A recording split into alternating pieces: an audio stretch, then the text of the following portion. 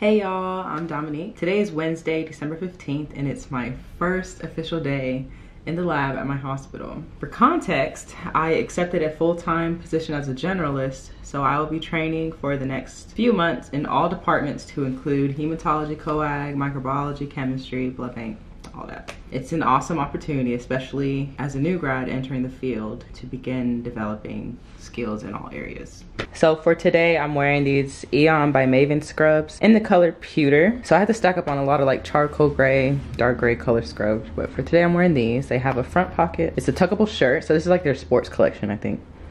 And pocket right here, one right here. There's two other pockets in the back. And these are the jogger style. But yeah, I think I do like the gray color just because it's easy to find. And most times I'm able to find my size. So let's get going. Let me show you guys what I'm bringing with me today to the hospital. So first is my orientation manual. In this binder, it has everything that I need to navigate my hospital. My laboratory manual. So this has all of the information I need for training purposes. I'm bringing this notebook so that I can begin jotting down all my quick notes, especially like if I ask questions and things like that, I can write all that information in here. I have my writing utensils. These are some new pens I saw that they're really cute, but this is a Sharpie S gel pen. This is just have a regular Sharpie marker, a big mechanical pencil. But those are my writing utensils that will go on my lab coat when I get it. I packed a light lunch to go into my lunchbox for today with a few snacks and Mio energy.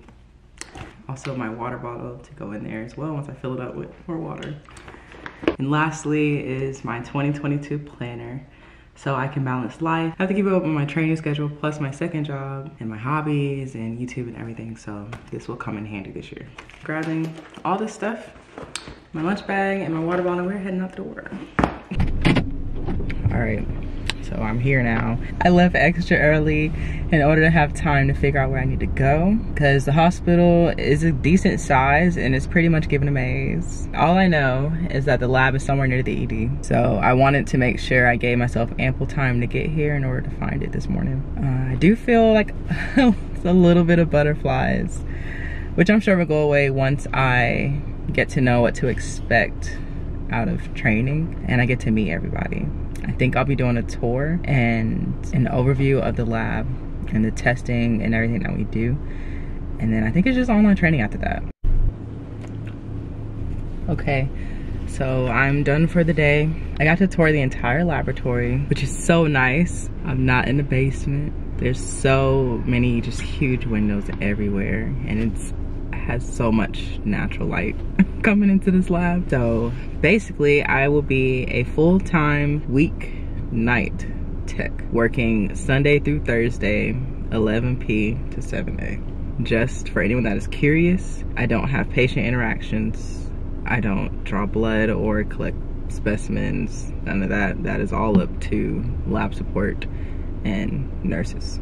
For anybody that might ask, because y'all ask that a lot on my videos, but no, I don't really do anything with the patients. Training process, it already is starting to feel just like clinicals all over again, except this time I'm getting paid. And this time I'm fully responsible for my choices and the patient's results and the analyzers. So it's a little bit nerve-wracking when I think about it.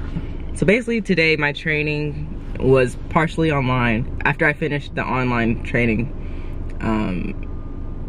we then began to focus on specimen accessioning. That is receiving patient specimens and routing them to the department and the laboratory that they need to go to for testing. I observed the lead assistant for a little bit and then I took over and was on my own after that. I think it went pretty well overall. Thankfully my supervisor is okay with working around my life schedule right now, for this week especially, because tomorrow I'm off for graduation and they also gave me Friday as well as Friday and Saturday to spend time with my family.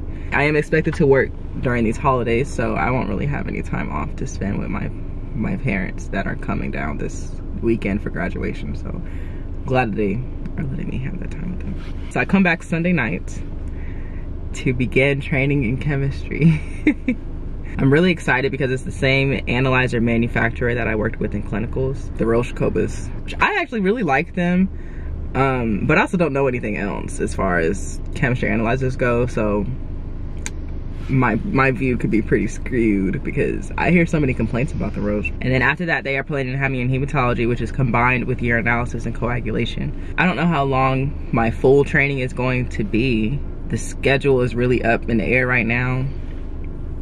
Because micro and blood bank, those are just departments that take a little longer to get, especially for, at least I'm told, especially for new grads. Pretty much everything is dependent on my pace and how fast it takes me to learn things and develop my critical thinking skills.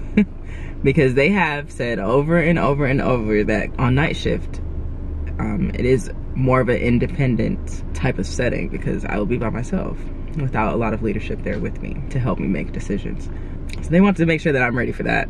I'm hoping that through this training experience, I'll be able to develop a good foundation for my first year in the lab. It seems like it's going to be a lot.